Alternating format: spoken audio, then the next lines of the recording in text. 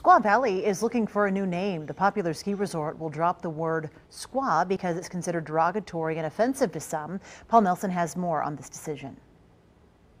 Squaw Valley has a long history, including hosting the 1960 Winter Olympics. But now the ski resort's name is about to become history. We're going to put a new name on it that isn't considered to be a slur by our neighbors. Cohen says the company made the decision after a lot of research and conversations with local tribes. I've heard a consistent message from them that they want to see squaw place names changed. Many other places in North America with the word squaw have already changed their names. They determined that the term is derogatory and offensive and should be replaced with something else. But perhaps none of these places are as well known as Squaw Valley.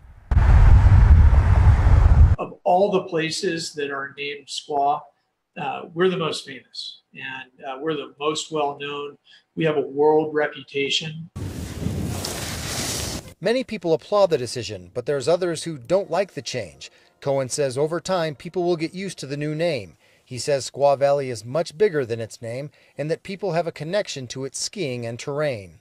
I think as time goes on and it sets in, people will more and more realize that that those emotions are really tied to the place and not the name.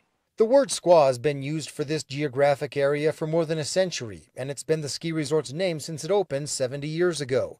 Now the focus changes to finding a new name that reflects the people who come here and ski culture. The task before us to find the right name that honors all of those people is a huge task. And so we're not going to take it lightly. Covering the story, Paul Nelson, 2 News.